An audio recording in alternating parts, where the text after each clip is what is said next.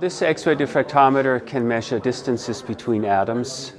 It can measure bond angles, and it can measure the lengths of crystal structures and the angles of crystals. And that is one thing that it can do. It can also measure film thicknesses, and it can be applied to a broad range of materials: semiconductors, metals, oxides. This instrument is important to characterize materials. There are material scientists here on campus who synthesize materials, and with this machine they will be able to better characterize the materials that they produce.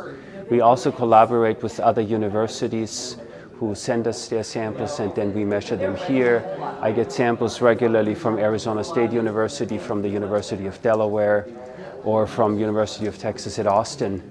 And we do optical measurements with these instruments, and now that we have this new instrument, we will also be able to measure the crystallographic properties of these films. A physicist is like a universal engineer where they can do many, many different things, and that's why the job description for a physicist is perhaps not as well defined as for a civil engineer, where you would build highways and bridges, or for a chemical engineer where you would build a refinery.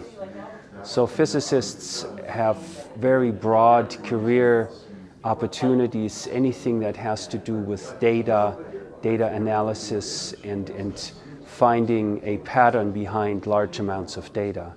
With this new instrument, this will give many more capabilities to our researchers, but also to the students for learning new techniques. We train students on the operation of these instruments, and many companies have similar instruments. So if our students learn how to use these instruments, then they will be able to take jobs in industry where they are familiar with these techniques. And even if they don't have such an instrument themselves, if they work in a materials area, they will be able to see these spectra, and based on their knowledge, they will be able to interpret the data that they see, even if they don't do the measurements themselves. Eye on Research is a production of New Mexico State University.